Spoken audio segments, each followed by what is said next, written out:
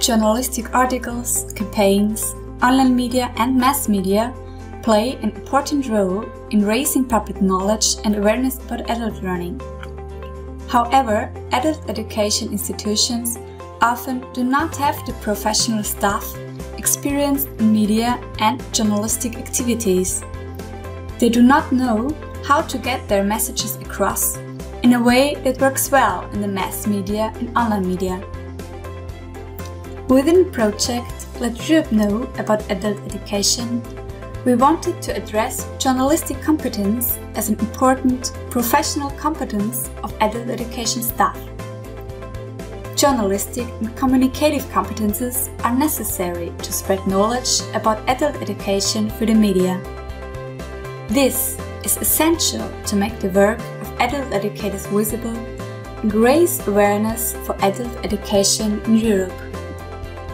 Therefore, we have developed several instruments to train journalistic and communicative competences of adult educators in order to make adult education visible. One of these instruments is the Adult Educator's Guide to Communication.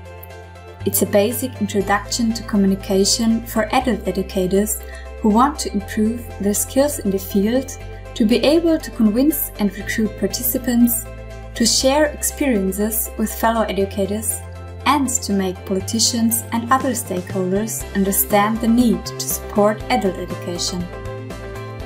The curriculum, Public Relations and Journalism for Adult Educators is a framework for trainings about PR and journalism for adult educators. It consists of different modules that can be combined flexibly.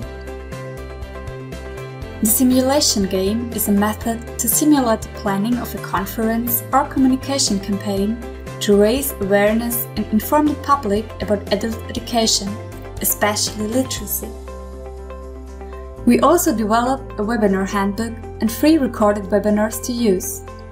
The handbook is about how to use webinars in adult education.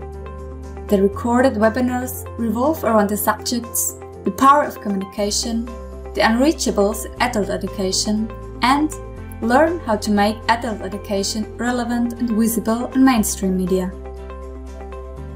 The materials are available in different languages: English, French, German, Danish, Portuguese, Dutch and Romanian. The whole material is licensed under CC BY SA, so you can share and adapt it. Now, how to use the materials. I'll show you an example for using it for training. Adult educators first watch the webinar The Power of Communication and receive the Adult Educator's Guide to Communication.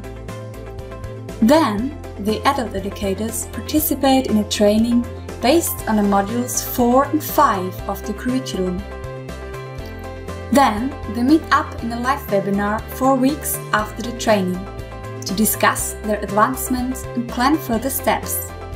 The Webinar Handbook helps to plan the webinar.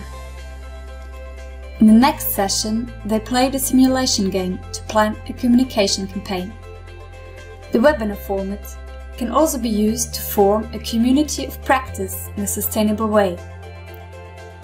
The adult educators meet up in webinars 2 times a year to update their knowledge, to discuss and to exchange tips for making adult education and adult educators' work more visible. This is one example, a case study of how you can use the project outputs by mixing, compiling and combining the different opportunities that we're sharing with you. Our example has been tested and works pretty well. But now go and find your own way of implementation. Don't hesitate. Use the publications in a way that fits your aims. Together, let us make adult education visible in Europe.